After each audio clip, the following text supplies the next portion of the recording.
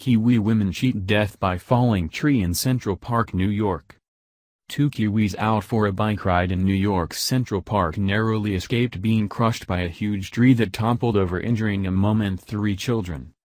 Aucklander Jessie Phillips, 23, and her mom, who were on holiday in New York, decided to hire bikes and ride through Central Park on Tuesday morning, Eastern Time. The pair headed to Columbus Circle to hire bikes but were frustrated by the length of time it took the family in front of them to get kitted out and on their way. In a stroke of luck, those few extra minutes they were forced to wait may have saved their lives.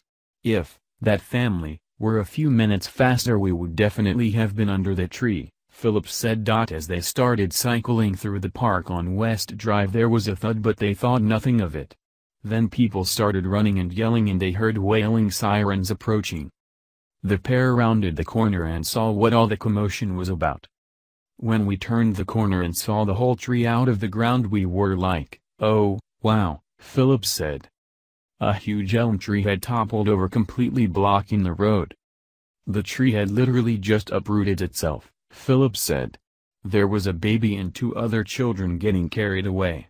They got caught in the branches.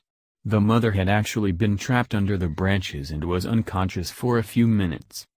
If we cycled through there pretty much 2 minutes earlier, we would have been under that tree.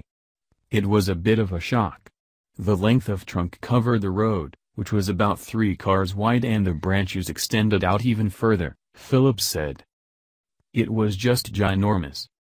Passers-by pulled the children out and started snapping off branches to free the mother, the New York Times reported.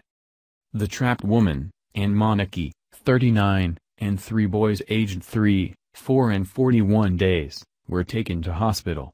All 4 were in a stable condition with minor injuries. Phillips said the timing was fortunate for another reason.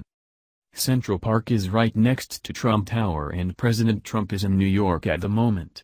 There were police there, outside the tower, and they pretty much ran straight over, she said.